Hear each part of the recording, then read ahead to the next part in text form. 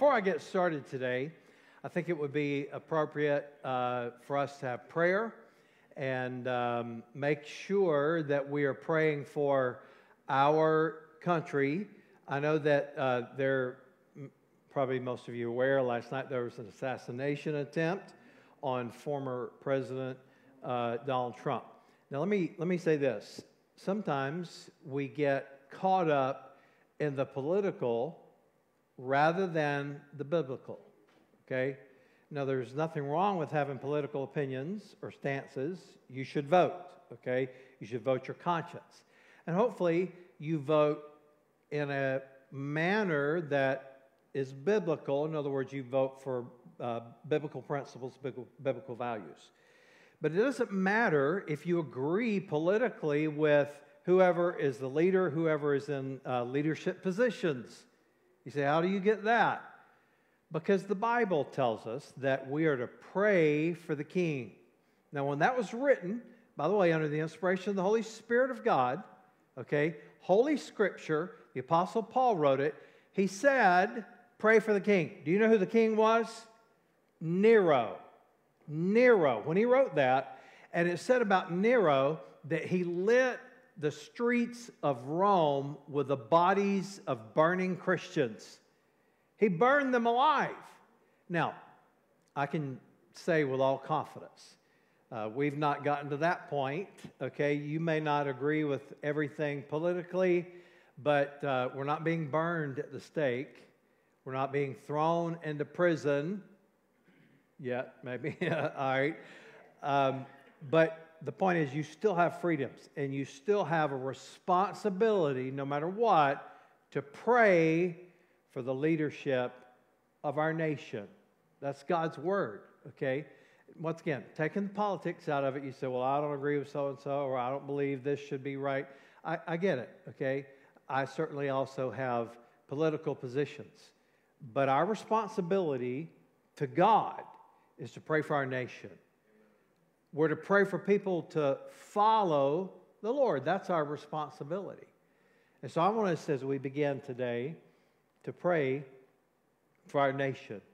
Pray for those that are involved in all this process, okay? Let's pray together. Lord, we thank you for the day. Pray for our people and our country. Lord, most of all, we pray that you would help our people to turn to you. I pray that there would be a great revival of people turning to Jesus Christ for salvation, for hope.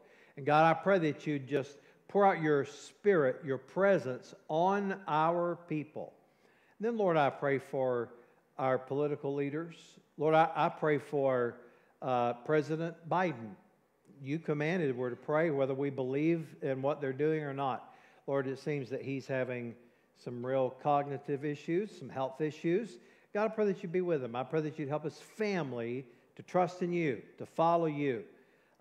Lord, I pray for former President Donald Trump. That assassination attempt on his life was unconscionable, has no place in our society, has no place in our culture. And Lord, I pray that you'd help him to recover. I pray that you'd help his family. And Lord, once again, help them to turn to you fully. Help them to believe the Word of God. God, I pray that you just be with all the political leaders, our governors, our local politicians, our senators, our Congress representatives, our local politicians and mayors and county commissioners and school board seats, Lord. And every one, I pray that you'd help, first of all, everyone to turn to you in faith, to follow the Word of God, to follow the principles of the Word of God. And I pray that you'd comfort our people, bless our people, help us to see that our hope comes from you, not who's president, not who leads a particular political party. And God, I pray that you'd help the rhetoric to calm down so that our people can actually love one another, that we can actually be a blessing to each other, even if we don't agree. And Lord, I pray that you'd help us as Christians to embody that. In Jesus' name I pray. Amen. Amen. Well, today I'm going to talk about something that I think is very appropriate for where we are in our culture today, particularly in the news in the last 24 hours. And here it is. Jesus is coming again. Jesus is coming again. I had a conversation with someone right before the service started, and he was telling me, he said, when I was young, these preachers would say, Jesus is coming soon. And he said, I believe that it's true, that Jesus is coming soon. I agree. I don't know when. Could it be a while? Sure. Could it be today? Sure. And I'm going to show you, it's going to be a very simple message, and we're going to talk about what and who and when, and we're going to give a warning, okay? Here's what it says in the last two verses of the book of Revelation, the last two verses of the Bible. It says, he who testifies to these things says, surely I am coming soon. So when you say Jesus is coming soon, he himself said that, okay? That's recorded for us over 1,900 years ago, nearly 2,000 years ago. I am coming soon. Amen. Come, Lord Jesus. And then he ends with this. The grace of the Lord Jesus be with you all. Amen. Amen means so be it. And so he is showing us that the return of Christ, number one, is imminent. That means it's soon. It could happen at any time. But it's also a blessing. The grace of our Lord will be fulfilled to its height when Jesus comes again. Why? Because when Jesus comes again, he is going to judge the nations. He's going to judge the world. He's going to judge unrighteousness. And we will begin eternity with him. We'll have a resurrected body that will go throughout all of eternity with no more sorrow, no more sickness, no more pain, no more getting fat when you eat banana pudding. I mean, it's just going to be a blessing. It's going to be a blessing, okay? And so the grace of our Lord is evident because Jesus not only saves us, but he's coming to get us. He's coming again. So today, I want to jump right into this, and I just want to have a couple questions about who it's for, when it's going to happen, what it is. So we'll begin reading in the Gospel of Mark, chapter 13, verse 24. And this is Jesus speaking. He said, but in those days, talking about the last days, the days when Jesus comes again, after that tribulation, the sun will be darkened and the moon will not give its light, and the stars will be falling from the heaven, and the powers in the heaven will be shaken. And then they will see the Son of Man. Now, if you don't know who that is, the Son of Man was a title given in the book of Daniel to the Messiah, the Christ. And that's who Jesus is. He said, you're going to see me, the Son of Man, coming in clouds with great power and glory. And then he will send out the angels and gather his elect from the four winds. Who are the elect? Those are ones that are chosen before the foundation of the world to be followers of Jesus. If you're saved, you're part of the elect. Okay? If you're not saved, get saved, and you'll be a part of the elect. If you're not saved and you never get saved, you're not part of the elect. All right? Does that make sense? I heard one 19th century preacher say it this way. He said, God votes for you, the devil votes against you, and you get to cast the deciding vote. Now, I don't know if I agree with that completely, but here's what I do know. If you want to be a part of the elect, turn to Christ in faith and receive him. That way you know that you are and that Jesus will come for you. He says he's going to gather his elect from the four winds and from the ends of the earth to the ends of heaven. In other words, everybody from all time that has been a respondent in faith, that has received Christ, that has turned their life to him, he said, throughout the ends of the earth, the ends of heaven, from the four winds, I'm going to gather you to myself. And then he said, from the fig tree, learn its lesson. Jesus had given a lesson about a fig tree. He says, as soon as its branch becomes tender and puts out its leaves, you know that summer is near. Now, once again, Jesus is giving this story. It is designed to help us see that there are things that are happening that will help us understand that Jesus' return is near. I believe personally he's talking about when the state of Israel became a state again, and that this fig tree is budding, and when you see that happening, it's getting close. That's what he's saying, okay? So when you see these things taking place, you know the end is near. At the very gates, truly I say to you, this generation will not pass away until all these things take place. Heaven and earth will pass away, but my words will not pass away. That should bring you great comfort. God's word abides forever. Everything you see around you will pass away. And we know that's true, right? I mean, the fact is, your house is not going to live forever. Your car is not going to abide forever. You yourself are not in this physical, natural body, the state that you're in right now, going to live forever. We all know that. Things pass away. We're all here temporarily. I am the pastor of this church temporarily. You say, wait, are you planning on leaving? No, but one day I'm going to die, okay? Or maybe before I die, maybe I don't have enough marbles to be the pastor of this church anymore, okay? God knows, pastor of a church, test your marbles, all right? So, but here's what I know. I am here temporarily, and so are you.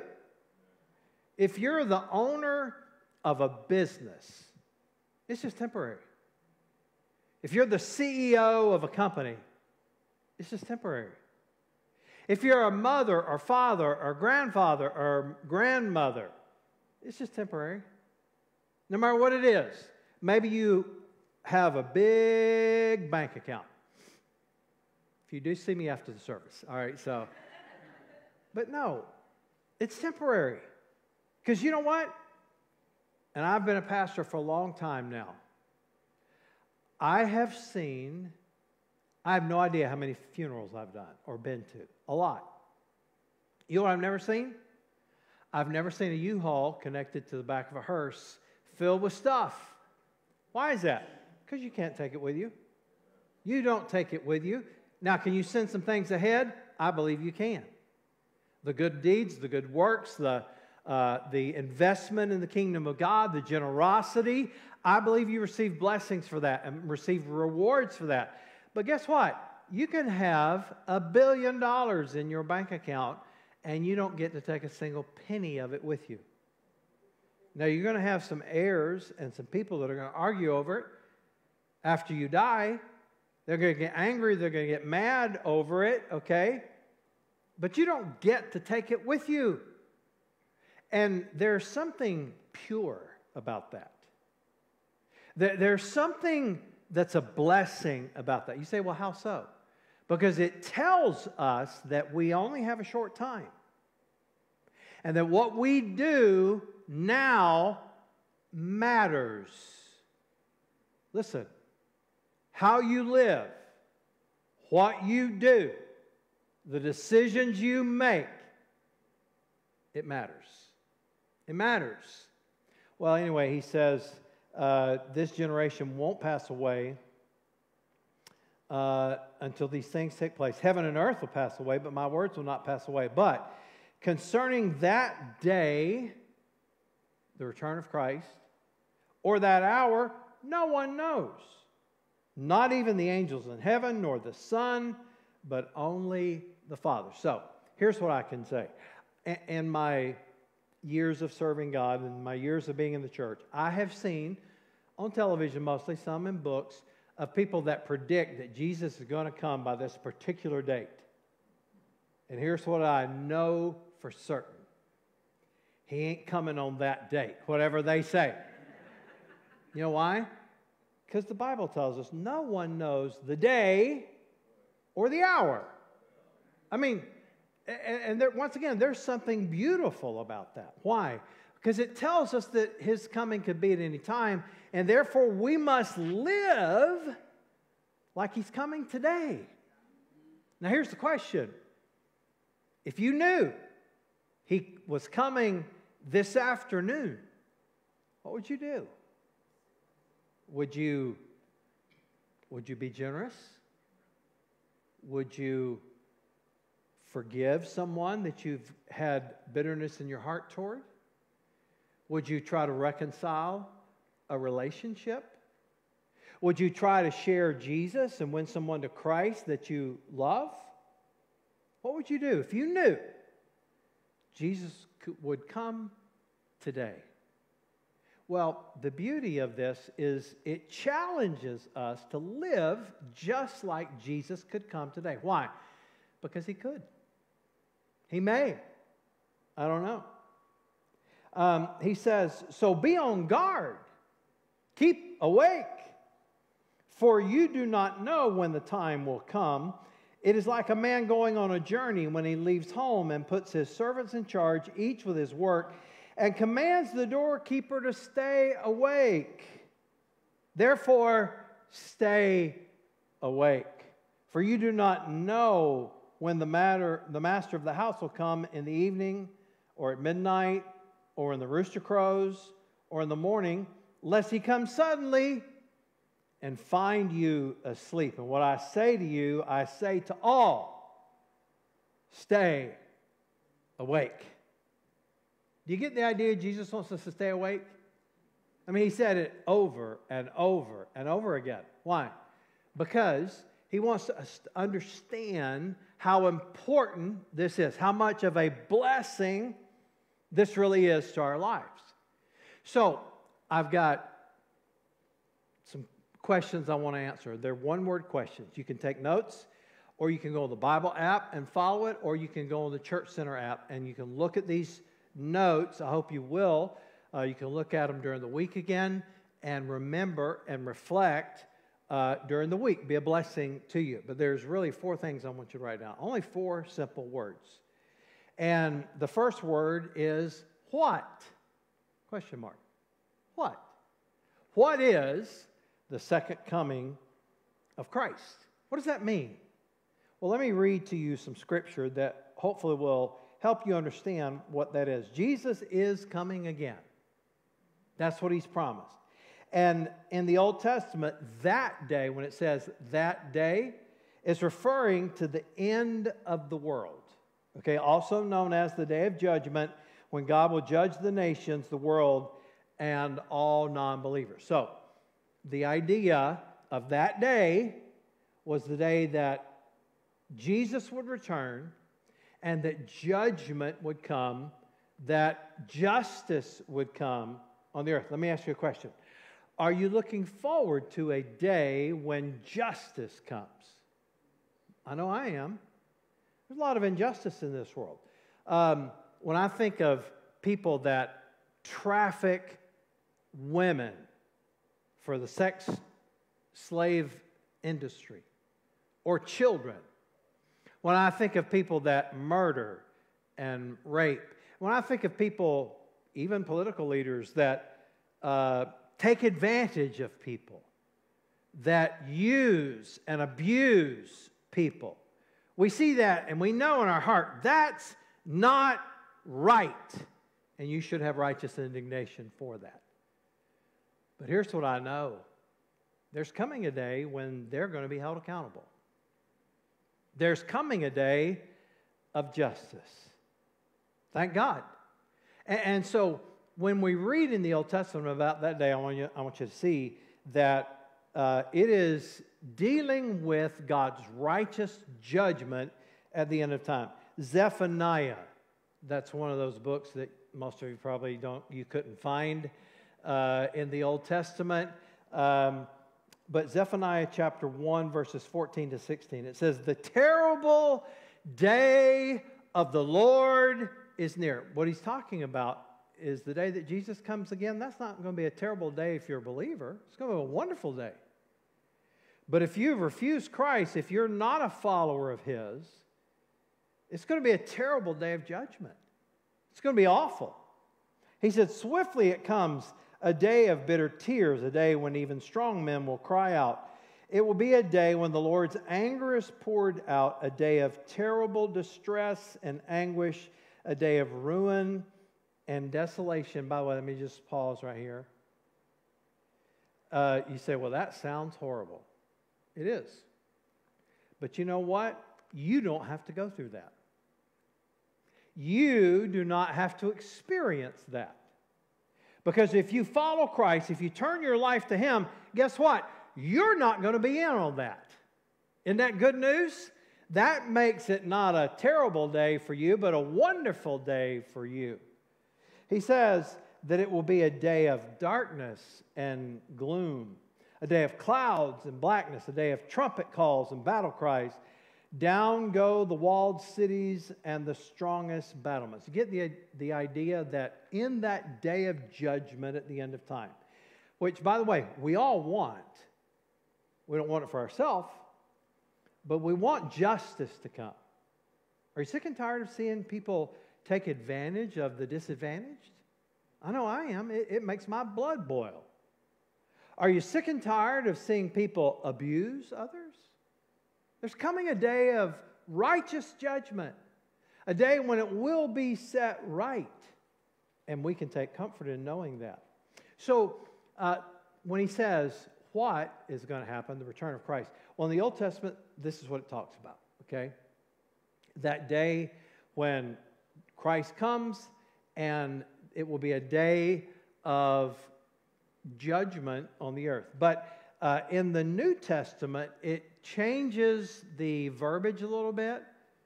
And in the New Testament, this is known as what we call the Great White Throne Judgment. That's the day when God will judge the nations and sinners and those that have rejected Him. Listen to Revelation 20, verses 11 to 14.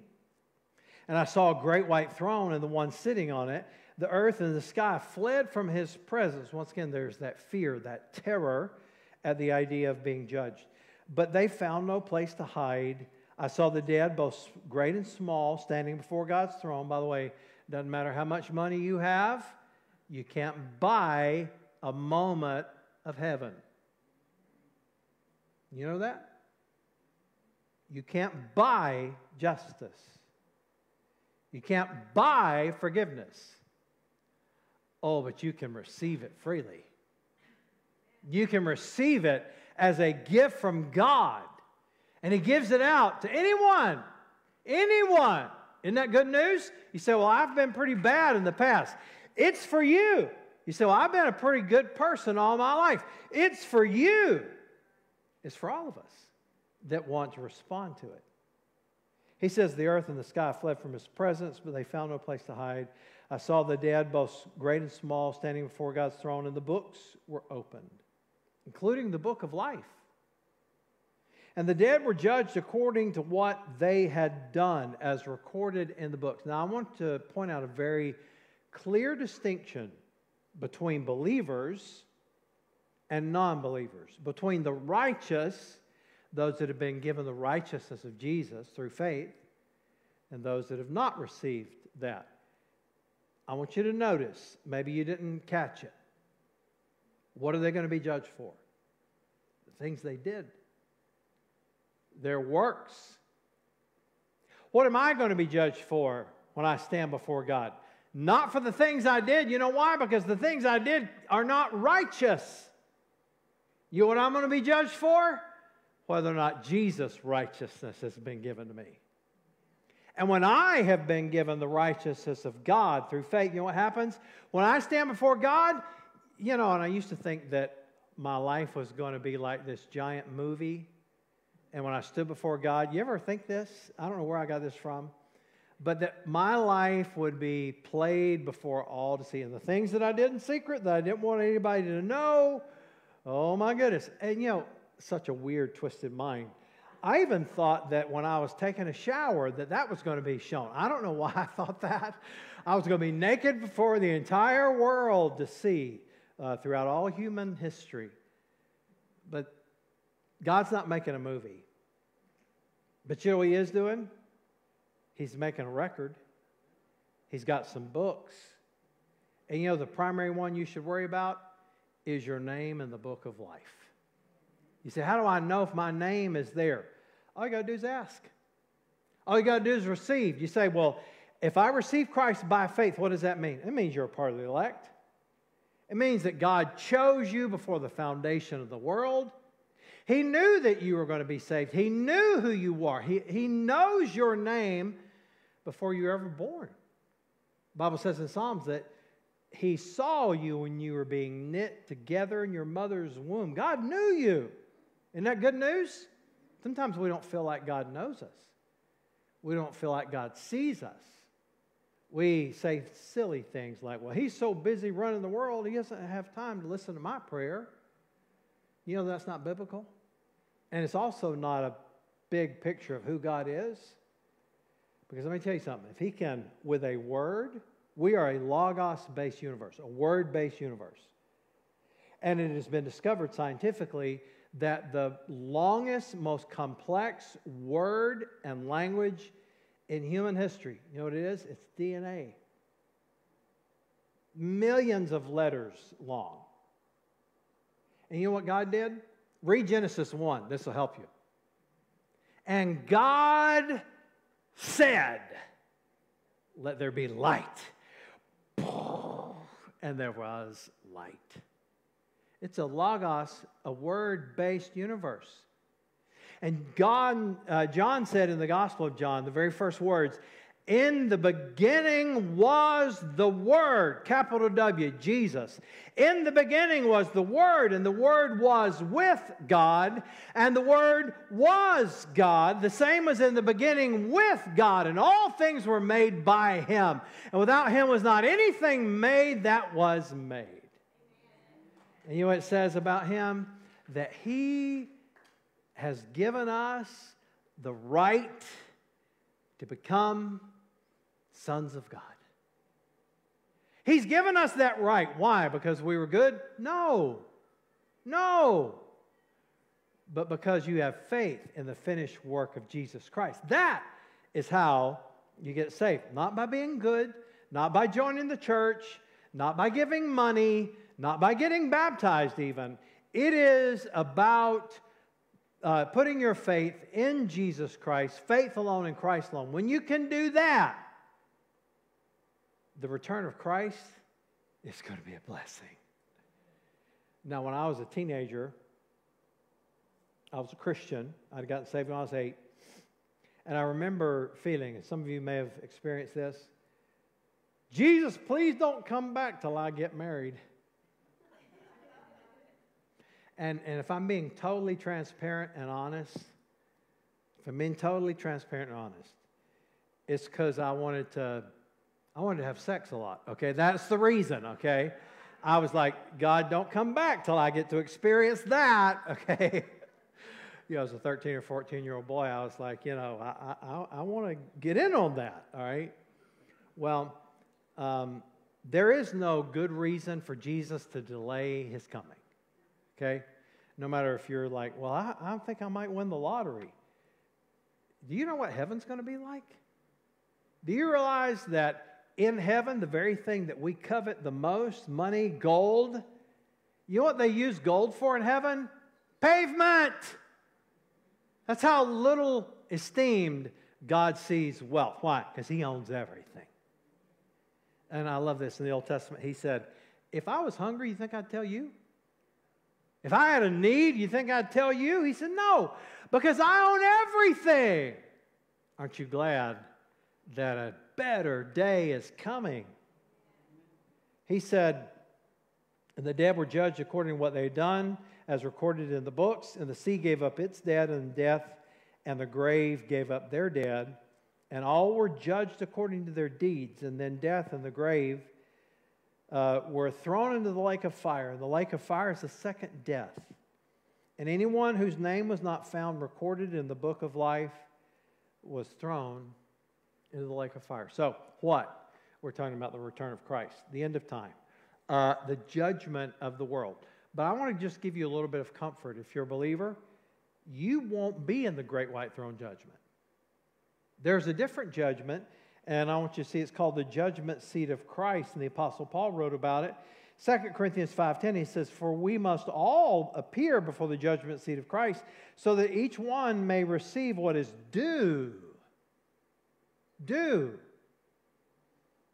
for what he has done in the body, whether good or evil." So once again, you're not judged according to your works, but guess what? Your works are judged to see whether they were for lasting value or not. And this is something that we need to think about, that there's going to be a reward, but it's either going to be gold, silver, and precious stones, or it's going to be wood, hay, and stubble that will not pass the test. Look at 1 Corinthians 3:10-15. "According to the grace of God given to me, like a skilled master builder, I laid a foundation." This is the Apostle Paul. "As someone else is building on it, he laid the foundation of the gospel. So let each one take care how he builds upon the foundation." That's a stern warning to us. Be careful the kind of life that you're building. Okay, once again, he's not suggesting that you're earning your way to heaven, that you're going to heaven because you've been good. He's saying you're building something. Take care to make sure you're building something that's right. He said, "For no one can lay a foundation other than that which is laid, which is Jesus Christ." So you get the picture? If you're not building a life on Christ, you're wasting your life. That's what he's saying. Now, if anyone builds on the foundation with gold, silver, precious stones, wood, hay, straw, each one's work will become manifest, for the day. That's a capital D. That's the return of Christ. The day will disclose it, because it will be revealed by fire. You say, what is that fire? I don't know. I think it might be the eyes of the Lord, the purity, the fact that everything, as this metaphor suggests, that is not lasting and valuable and right, it'll be burned up. So in other words, when you stand before God, and here's the great question: am I going to have to present to God, when I stand before Him, am I going to say, "Lord, look at my beautiful house. Lord, you may notice that I drive these fine cars. Lord, you may not know this, I also had a vacation home on the beach. Not only that, Lord, I've got this gorgeous boat." Now listen, I'm certainly not against a beautiful home. Certainly not against nice cars. Not against having a vacation home, if you can afford it. I'm not against having a full bank account. But listen, if that's what you have to present when you stand before God, you know what He's going to do? It's going to be burned up. You know why? Because it doesn't last. It's wood, hay, and stubble. It's temporary in nature. And that's His point. That if your life is not filled with things that are eternal in value, then you're going to suffer loss when you stand before God. You're not going to go to hell, but you're going to suffer loss. Now think about that. Are you living a life that when you stand before God, you're going to present to Him things that are eternal in value? Look, the thing I think that is the most valuable in eternity is another person, a soul. Are you reaching people with the good news of the gospel? What about your kids? What about your grandkids? What about your neighbors? Are you reaching people that need Jesus? In my opinion, that's the most valuable thing. Jesus said, "Herein is my Father glorified, that you bear much fruit." Not a little. You say, "Well, I'm not Billy Graham." Of course you're not. But you don't have to have the skills or the platform of Billy Graham in order to influence people with the gospel. Because you have kids. If you're a child in school, you have schoolmates. You have kids you play with in your neighborhood. If you're a mother you got kids. If you're a grandmother, you got grandkids. If you're a father or grandfather, you've got people to influence. If you have a job, you've got people that you work with that need Jesus. If you live in a neighborhood or an apartment complex, you got a lot of people that need Jesus, especially if they're on the HOA, okay? They need Jesus bad. Do you know what he's saying? When Jesus comes, are you going to be awake? Are you going to have something other than wood, hay, or stubble? Are you going to have something that is of eternal value? Well, that's a great question, isn't it? He says, if anyone has built on the foundation and survives, he will receive a reward. If anyone's work is burned up, he will suffer loss, though he himself will be saved only as through fire. Now, he's not suggesting that you earn your salvation, you get saved because you're good. He's just saying that there are going to be people that do go to heaven. They are followers of Jesus, but when they stand there, they've got nothing of value. Let me ask you a question. If you know that this life is temporary, let's say you live to be 100 years old. That's unusual, but there are people that do live 100 years. So let me ask you, what if you live 100 to 100? People ask me, do you want to live to 100? No, I do not. I mean, if I could be strong and didn't have to wear a diaper and, the highlight of my week was not being pushed in my wheelchair to the Golden Corral, okay? If I was able to have all my marbles, okay, and get around, yeah, that'd be great, okay? But I doubt that's going to be me. I doubt that I'm going to get that long. But let me just say I did. Do you know how much of a grain of sand on the seashore that is compared to eternity?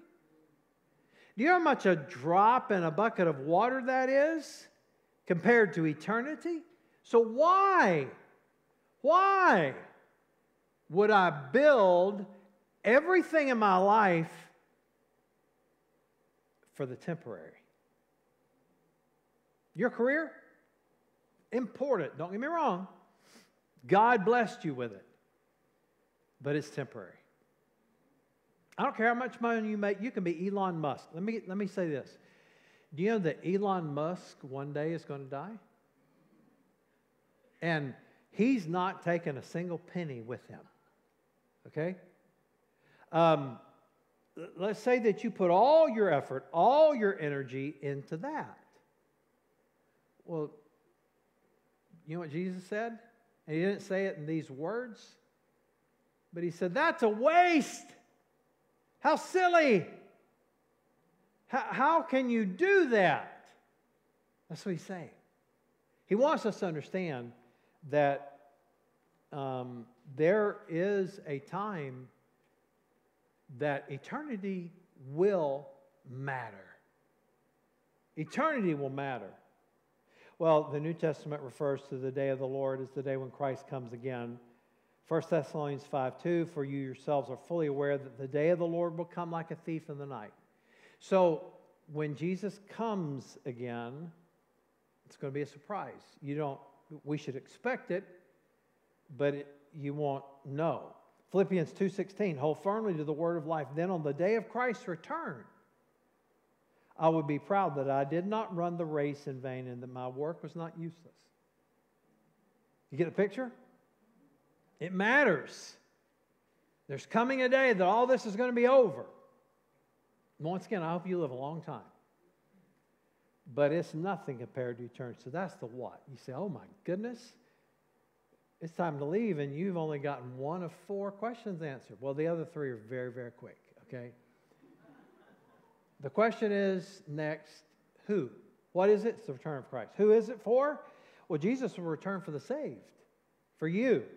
He says, and then he will send out the angels and gather his elect from the 4 winds and from the ends of the earth to the ends of heaven. Good news.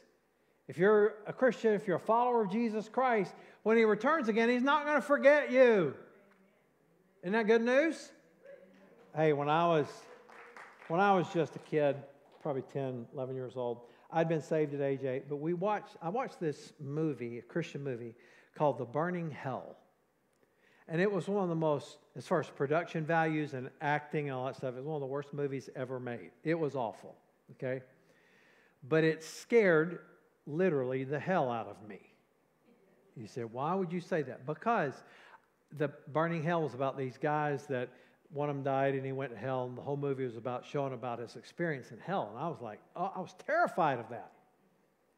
And look, I was so scared. It affected me emotionally so much that have you ever done this? Every night before I went to bed, I prayed, Lord, just in case I'm not saved, I want you to save me today. Literally every night for a long time. And then there were several times that I awakened in the middle of the night and I couldn't hear any activity in the house. And you know what my thought was? Oh no! Jesus came back and I got left behind. And more than one time, I would lean over the banister, my bedroom was upstairs, and I'd say, Mama! Daddy! And I'd wake them up in the middle of the night and say, what? And I was like, oh, I was so relieved. I said, I was just making sure that Jesus didn't come and I was left behind, all right? Now, it should bring comfort to you that He's not going to leave you behind. If you're a follower, so who? It's for you. It's for believers. When? Well, we don't know. He said, but concerning that day or hour, no one knows, not even the angels in heaven or the Son, but only the Father. So when you see some guy trying to sell you a book or get you to sign up for his podcast that costs money, and he's telling you when Jesus is coming again, save your money. Because he doesn't know. You say, how do you know that? Because I trust Jesus' words more than his. Pretty simple, right? So, what I'm saying is this. When is he coming? Could be today. I hope it is. Could be 100 years from now. Could be longer. I don't know. You don't know either. You say, well, the Bible says that we're in the last days. It does. And we have been in the last days ever since the resurrection of Jesus. No, I'm serious, okay? That is what signaled the last days. The apostles talked about that they were living in the last days. The authors of all the New Testament books thought they were living in the last days. John, when he wrote the book of Revelation, probably the last book that was written in Holy Scripture, he said we're in the last days.